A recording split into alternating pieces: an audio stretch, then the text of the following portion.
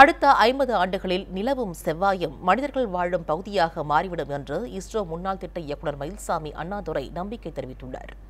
மேட்டுப்பாளையத்தை அடுத்த வெள்ளியங்காடு அரசு மேல்நிலைப் பள்ளி விழாவில் பங்கேற்ற அவர் செய்தியாளர்களுக்கு பேட்டியளித்தார்.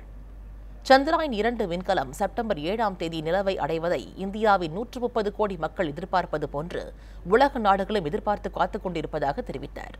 நிலவும் செவ்வாயும் பூமியும் இன்னொரு தளமாக இருக்க வாய்ப்புள்ளதாக தெரிவித்த அவர் இது நிறைவேற இன்னும் 50-60 ஆண்டு காலம் பிடிக்கும் என்றும் கூறினார். நிலவு செவ்வாய் இரண்டுமே பூமியினுடைய இன்னொரு தளமாக இருப்பதற்கான வாய்ப்புகள் இருக்குன்னு நினைக்கிறேன்.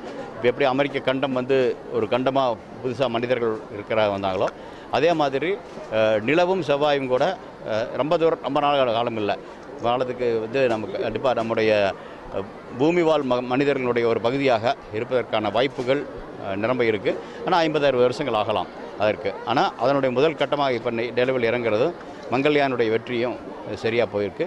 அடுத்த கட்டங்கள் அது மாதிரி போகலாம் நினைக்கிறேன்.